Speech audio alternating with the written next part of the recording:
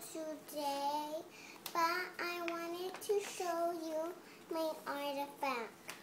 What is the artifact you choose for your culture, Isabella? It's an American flag.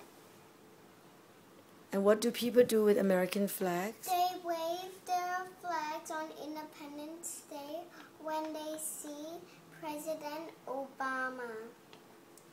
And what else do they do on Independence Day? They wear a dress or shirt like this.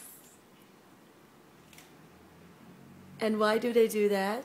Because on Independence Day, it's the USA's birthday. So they want to show. So they want to show love to Independence Day. Oh, that makes sense, and that's very nice. So that is one way of expressing themselves in their culture, right? Right. To show their love to their nation. Yes. Well, what else you want to say to G1?